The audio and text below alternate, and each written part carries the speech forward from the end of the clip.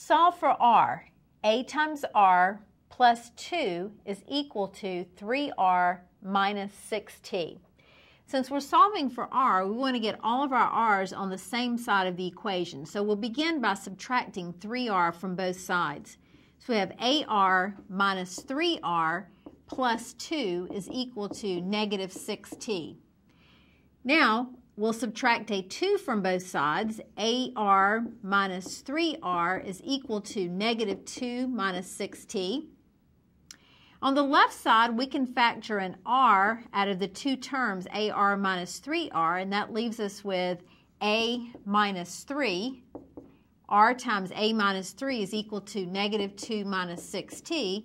And finally, we can divide both sides by a minus 3 to get r is equal to negative 2 minus 6t over a minus 3.